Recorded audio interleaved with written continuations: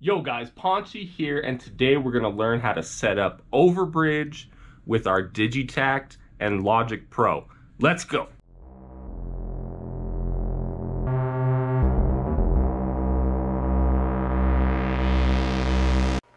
Yo guys, okay, so there's a setting on the Digitakt in the settings that we need to make sure is correct before we try to hook up our Digitakt to the computer. So go ahead and hit settings, go to system and USB config. Now you want to make sure that Overbridge is checked. You don't want that to be unchecked. You don't want either of these to be checked. You want Overbridge to be checked by itself. And for good measure, I would hook up the USB to your computer and the Digitakt before you turn on the Digitakt, and try not to unplug it while it's connected, just to avoid any potential problems. So now we're going to move over to the computer and I'll show you how to set it up on Logic.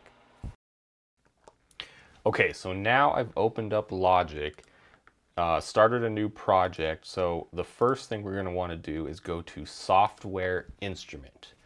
Now, as you can see, I've already got it pulled up here, Digitakt, but it would be under AU Instruments, and then Electron, and then Digitakt. So right now I'm using stereo. Now, if you want to do multiple tracks, you can do 10x mono. But for me personally, I just want all the Digitakt tracks to go through 2 mono tracks or 1 stereo track. So for me, that's personally how I want it. The reason I do that actually is because that way I'm a little more committed to not only my mix on the Digitakt, but also the sounds that I choose. But mostly the mix, you know. I find that I second guess myself too much if I don't commit to a certain mix or a certain sound. So that's why I do that. Basically I'm saying I purposely don't want to change it once it's recorded onto Logic. So anyway, that's just a personal choice. If you want to be able to control all the different tracks individually after the fact, after you record something, then go ahead and choose 10x mono. So, okay. So I'm going to create a track. So now the Overbridge window automatically pops up. So I'm going to go ahead and just name this track Digitakt. You want to make sure that Digitakt is selected right here. If it says no device detected or no device selected, then it's not detecting your Digitakt. So that's definitely something you want to make sure. You know, if it's not doing it, you might need to troubleshoot your cable. You know, maybe it's just a simple restart.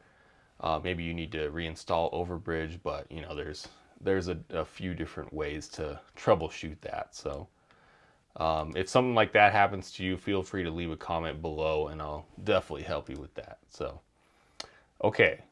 So if you press buttons here on the Digitakt, you can hear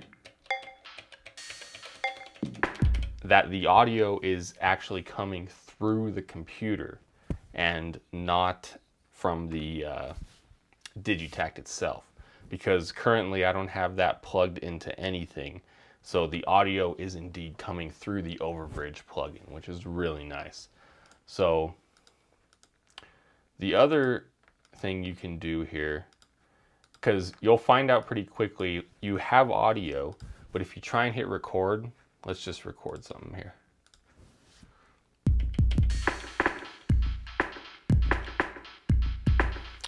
I have a beat pulled up there actually. So you can hear the beat playing, but you can see that there's nothing being recorded on the track. That was one of the first problems that I ran into when I started using Overbridge. So what you have to do for that is come down here to the stereo, where it says stereo out. Basically what you need to do is route the audio through a bus and then have the bus be the input of a new audio track. So let's just go ahead and use bus 1. And then I'm going to create a new audio track. And I'll just name this Digitakt Audio. If you want to be thorough, you can put Digitakt plugin on this one.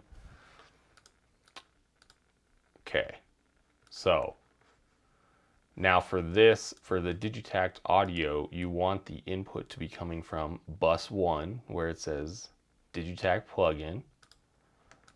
Bam. So now, and then you want them both to be armed. So now if you hit record, also keep in mind, one thing I forgot to mention, when you hit record on your DAW, what it actually does is tells the Digitakt to start playing. The tempo on here will change the tempo on the Digitakt. So you can try that for yourself. If you try and change the tempo on here and look at your Digitakt, you can see that the tempo changes on the Digitakt as well. So, okay, so we'll just leave it at 120. Good old 120. And like I said, I already have a beat pulled up, so I'm just going to go ahead and hit record. And you know, if you want to do a perfect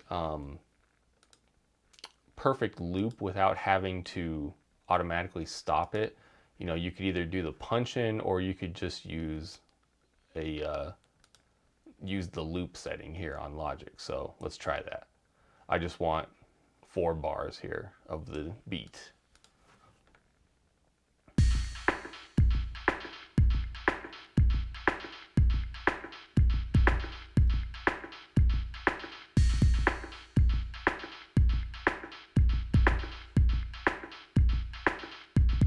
Okay, and there you go. So now we have, I'll just delete this first take here.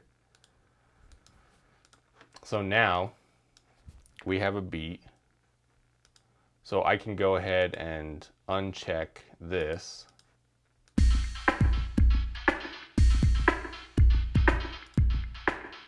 And you'll notice when you play both of these, you essentially have the audio coming straight from the Digitakt as well as what you just recorded. So you're going to want to mute the Digitakt plugin track so that way you can listen to just the Digitakt audio. So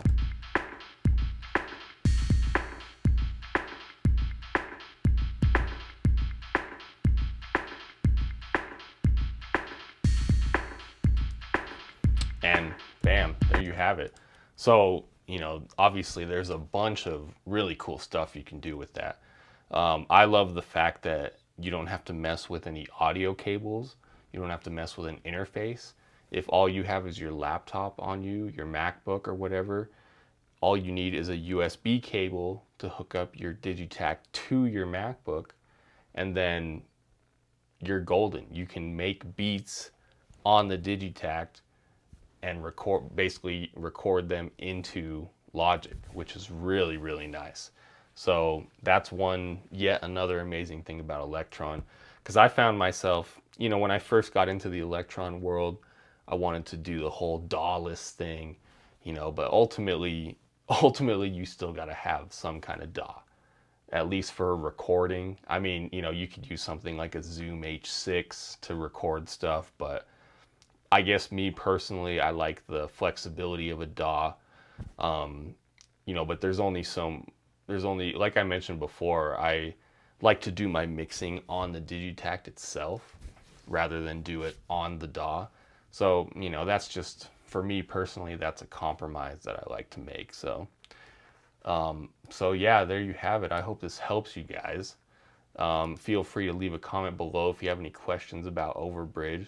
I will be doing another one of these on one of the analog ones, probably either the Analog 4 or the Analog Rytm, and you know, I want to show you guys how you can do it with that. I'll also make a video on the Analog Heat, which is a little different because it's not considered an instrument. So you know, that's something you can use on your master bus, for example, to give your master bus some really nice saturation and things like that. So, but stay tuned for that. Hope this helped you guys. I'll see you in the next one.